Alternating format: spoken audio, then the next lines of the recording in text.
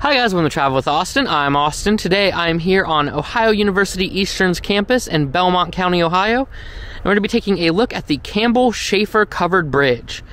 Now, this covered bridge is actually from Fairfield County, Ohio. Was built in the 1890s, but in 1975 it was donated to Belmont County and presumably to Ohio University Eastern, as Belmont County had no covered bridges, the last one having been destroyed in 1956. Now, before we get on the bridge, you can see the beautiful little pond that we are crossing and some of the cool algae in it.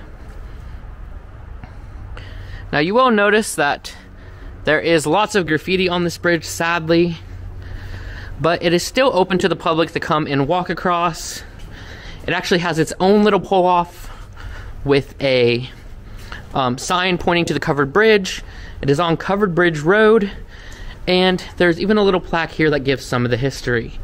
This is just a quick little exploration we did while we were taking a look at the Belmont County poorhouse before it gets demolished, and it's just something neat to see on the way, so it's definitely something you should check out if you are in the area.